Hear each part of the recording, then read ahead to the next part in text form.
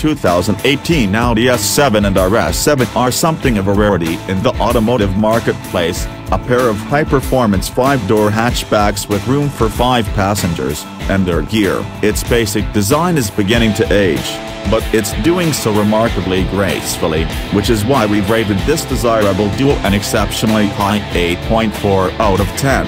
For 2018, there's little change to note aside from redesigned wheels on both models and a new sport exhaust for the RS7. Both models are based on the Audi A7, itself a desirable and different luxury car spawned from the far more conventional A6 sedan, but where the A7 boasts a 3.0-liter supercharged V6, the S7 uses a 4.0-liter twin-turbo V8 rated at 450 horsepower and 406 pound-feet of torque. The RS7 ups that to 560 horsepower as well as 518 pounds-feet of torque and standard tuned, or an astounding 605 horsepower and 553 pounds-feet on the RS7 Performance. If you're popping for the RS7, you might as well go all the way, right? Regardless, both models shuttle power to all 4 corners via an 8-speed automatic gearbox and have firm but not punishing suspension settings. Their luxurious interiors start as the standard A7 but differ in some trim finishings and the design and upholstery of their seats.